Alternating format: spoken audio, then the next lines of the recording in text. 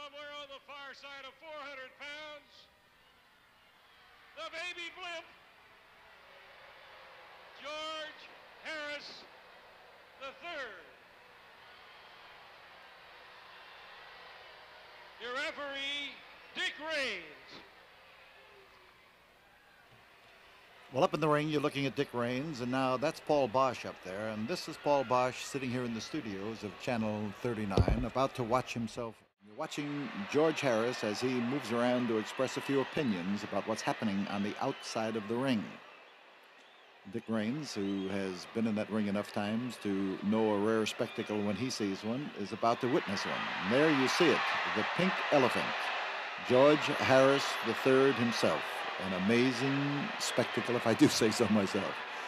So with the bell about to sound for this one fall to somebody's finished match, let's get it started, say I. And the effort to test the strength of the neck of George Harris, of course, is primary in wrestling. You always try to see how strong the other fellow is by pulling his head down and seeing if you can do something about it.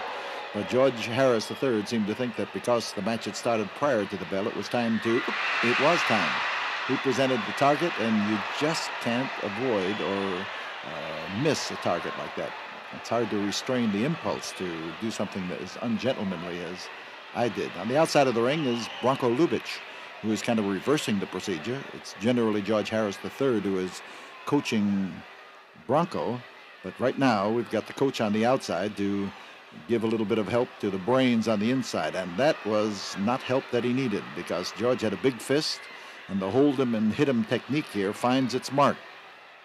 The side headlock is applied by a beefy arm. You've got to admit that George Harris III has unusually sized arms, but he also has unusually tender legs, and if you can find them with the correct side of a chop like that and hit in the muscles where it'll do some good and bounce them where it'll do some good, then you take a little bit of the starch out of them and please some of the fans out there on the outside of the ring.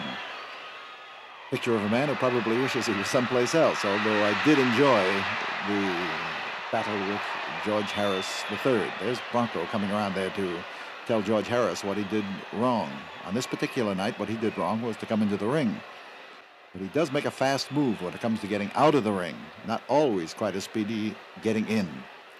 But don't ever sell Harris short, because he's big enough to be tough. He's had enough times in that ring to leave some of that toughness backed with experience. Right now he's caught in a Japanese arm lock. You see him helping his left arm with his right and being able to push and marshal enough strength to force himself out of it. And of course this pleases him. Anything that pleases George Harris makes him strut. And when he struts, that target comes around. So George Harris III has avoided one arm lock, but this was one he had forgotten about and probably hadn't seen anybody apply in a long time. The underneath approach to it, and it achieved the inevitable result. And I hope Clarence Shields got a good picture of that, because I know that Bronco Lubitsch, as he distracted referee Dick Raines on the outside, wasn't interested in pictures or anything else. You saw it, and the quick reversal of this particular hold was due to the fact that the referee was trying to keep somebody else from interfering. A little bit of push, a little bit of help to try to straighten out that arm and to keep him from being in a position to use all of his 400 pounds. That's the effort that's being put forward here. And you get tilted off balance that way while the referee isn't looking, and things happen. And if it works for one, it works for the other, even though Dick Raines frowns on it when he sees it. Doesn't always see it. That's the problem. Harris has more hair than I have, so the hold works better.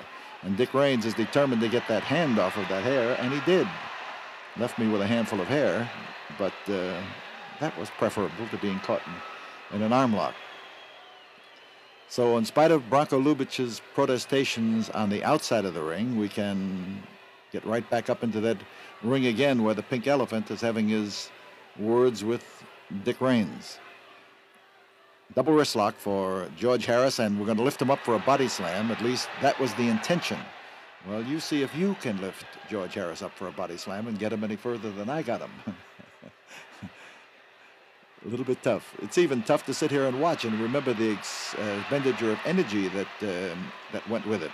But I always work on the theory that there he goes, sliding into second again. And if you can work on a man's underpinnings enough, you're going to break him down to the point where you can beat him. And Lubitsch here is giving him a pep talk, telling him that this team just can't bear to be beaten by an old man like that one walking around up in the ring. So waiting for Harris to come back, Dick Raines tolling the count, and Harris still smarting from the chops on the legs. Harris suffers from TB, two bellies, but not a deadly affliction all the time, just an uncomfortable one when it gets in your way in a match like this. So Harris is complaining about the edge of the hand, and Dick Raines is comforting him by telling him that it's quite all right to use it. Harris again now with that standing arm lock that he figures he can use well, but here is his effort to apply a full Nelson and my effort to get my neck straightened up so that I can do something about it, because when you, that'll help. And that noise actually came from George Harris III. I think I was playing a rerun on it because I heard it at the time and it has stuck right with me, like the scars I got on my shin from falling into that chair. So Harris is ready, and now so am I, with a long windup. Really nothing to that long windup. I'm not going to throw it at him unless the pitch is right, but I think that it always tells a man your intentions, and if he wants to back away from them, he can. And nobody ever got killed while the other fellow was backing away. Side headlock, George Harris, and that big fist of his comes around. Yes, right smack on the nose, and that's the reason for the reaction. He holds that hold well because his arms are properly sized to snatch you around in a side headlock. And here you get a close-up look at him with those knuckles ready to dig into the face and that big fist ready to punctuate it. I don't know what Harris is making a face for. He's not caught in the hold. He's just trying to hang on to it, and I'm trying to slip out of it or get knocked out of it. And here is one of the best moves I made against George Harris during the night, and you can see that the fans thought so too, and you can tell that he thought so. Stick around, because the moment this match is over, we're going to show you, by using Channel 39's great slow motion machine, what can really be done with a hold like that. Harris won't approve of it, but maybe you'll enjoy it. Body scissor is the hold, and as Dick Raines said to George Harris, if you don't give up, he might knock your brains out.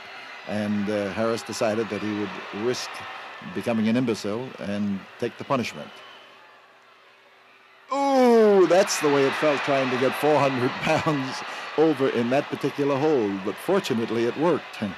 And as Harris goes outside, he has had some of the wind knocked out of him. The first opportunity I've had to do it in this particular match. So he must get some new advice from Branko Lubitsch. Pat on the back won't help much. Never does. Especially when you're the fellow who's going to go back up in and try to trade tricks with someone else. Long arm in the windup makes Harris at least stay away from me, whether I accomplish anything else with it or not.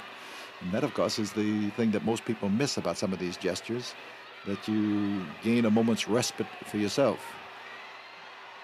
And again, the inevitable target. He may be sitting on one target, but he also presents a target in front. So that's the way to get at it.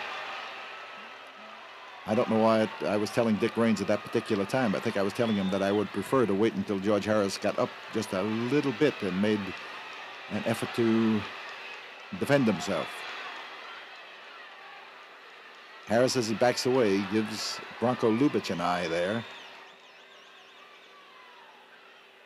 And Lubitsch, if you will watch, you can't see it, just jerked my foot out from under me, and there comes Harris on top of me, and most people, including me, thought that this was the end of the match. My legs were just long enough to wrap them around the rope, and Dick Raines was just kind enough to say that was enough to constitute breaking the hold. And this is the way you feel when you've had 400 pounds drop on you. You really need help to get up.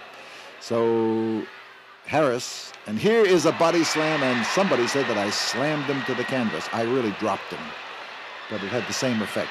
And George Harris III recognized the target too, and there it happened again, but he missed. And when 400 pounds misses that way, it's just like slamming him to the deck. The hold is a sleep hold, the hold that I used on numerous occasions and have been using for a long, long time up in that ring. And there it's beginning to take effect. And you can see George Harris just about passing out as Dick Raines raises that arm and drops it several times. And then we drop George Harris. And some of my friends in the background were kind enough to be happily excited over it. The hand raised in victory. And I enjoyed it. I don't mind telling you. I enjoyed having the hand raised. Here, through the miracle of push-button wrestling, is a bounce that registered number 9 on the Richter scale. Yes, the miracle of slow motion and computerized television. And here's the hesitation bounce. It's easy with a machine. I wish I could have done it that way, but bouncing George around just isn't possible. And this is the way it made him feel in slow motion. As a matter of fact, just take a look at that. I think he burped, but I'm not quite certain. And here is George Harris in action. You never knew that he was really a flying gazelle and that he actually had moments of hesitation when he couldn't make up his mind. But I'm glad he didn't make up his mind, because when he did, this is what happened, and he came down right smack on both of those bellies of his, and I want to tell you, that's smarts. And we thought you might enjoy this little different look at Channel 39's Houston Wrestling.